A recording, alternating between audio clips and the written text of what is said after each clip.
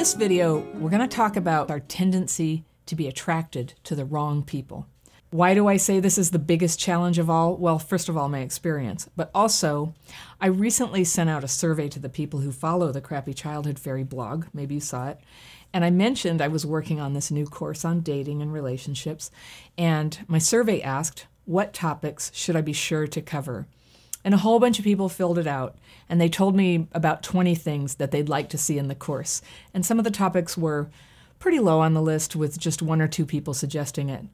But there was one topic that virtually everyone said was important to them, and that is the problem of our attraction to unavailable people. So here's the question. Why do we do that? What is it about early trauma that predisposes us to all this behavior? And I'll tell you flat out, I don't know. I don't know why. It could be different for different people, but I'll share a few theories that are floating around.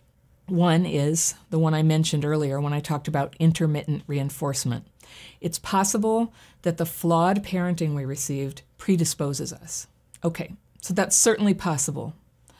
That could be happening. The second one is some people think we actually want to recreate the pain of our childhoods so that we can experience winning the love of an unloving person. And I know a lot of people resonate and accept that answer, but personally, I think it intellectualizes something and it doesn't hold up. Even if there's a little of that desire to win the love this time thing going on, I think it's far outweighed by a desire to just have a freaking partner. I think something else is going on there. So a third theory that's out there. Some people say childhood PTSD causes so much disconnection that any connection with another person can hijack our whole central nervous system. And I think this explains some of it. And when we're coming from such a needy place, maybe only unhealthy people would ever want to have a relationship with us. Or here's another theory. There's an unconscious language of traumatized people, and we tend to be attracted to each other because there's an understanding, except that two traumatized people are likely to ping pong right off of each other right into problems. So could be some of that.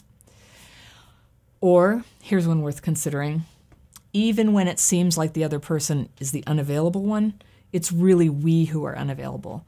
And though consciously we crave committed love, unconsciously we're making sure that we don't get dragged into the smothering responsibility of a real relationship by choosing partners who won't be there for us very long.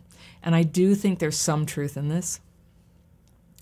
And some people say we're masochists. We just like getting hurt. Maybe.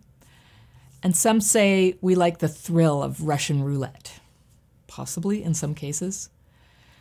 But a more ordinary theory is, since our brains tend to go offline at critical moments that are stressful for us, we're just kind of going into relationships blind.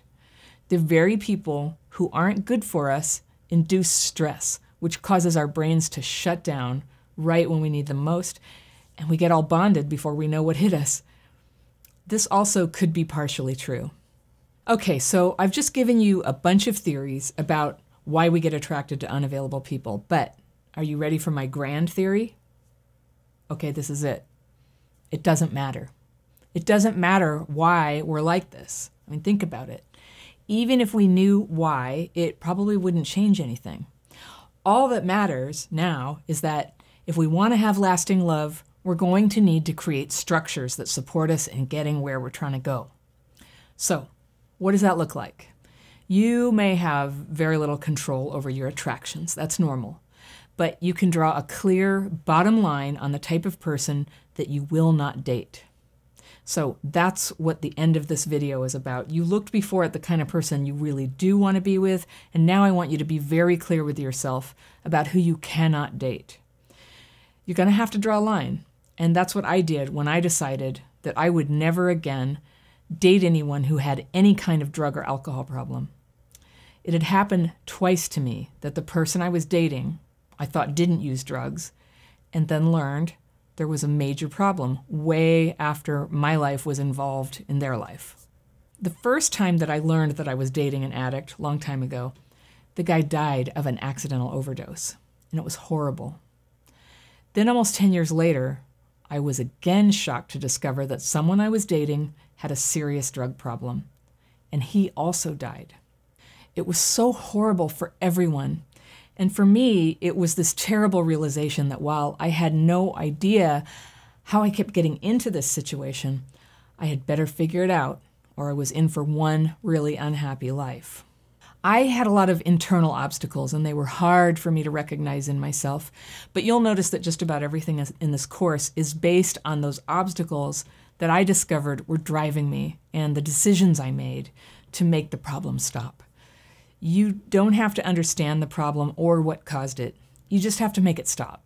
So when I drew a line and decided I would never again date somebody with a drug or alcohol problem, I wrote this down, just as I'm going to have you write your lines down in your workbook in a moment. I was really, really specific about what that meant. I would not date anyone who drank alcohol more than a few times a week, or to the point of drunkenness, or who ever used illegal drugs. And I would know this because I'd lay my feelings about drugs and alcohol right out there on the table, on or before the third date. I also decided I would not date anyone who was not open to marriage and, in my case, raising the kids I already had. And I would know this because I'd express my interest in marriage and mention the kids before the first date and confirm that this was not a problem for the other person on or before the third date. Now, if this sounds really clinical and controlling, it's not.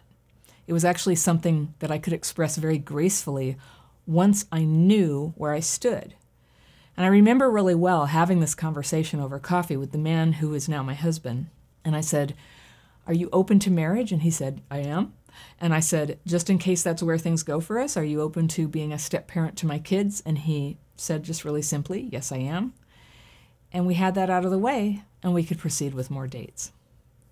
A healthy, emotionally available person thinks well of someone who speaks her priorities and gives them a chance to see if their own goals are compatible. That's an attractive thing. And people who think it's weird are probably not good for dating. So right now, I'd like you to open your workbook and complete the self-assessment about negatives, the specific kinds of people you're ready to not date ever again. Yay! Not going to date them anymore. And that way, they can't make you sad and lonely, and they can't fill up that special place right at your side where a good partner will someday stand. Just loving the crap out of you.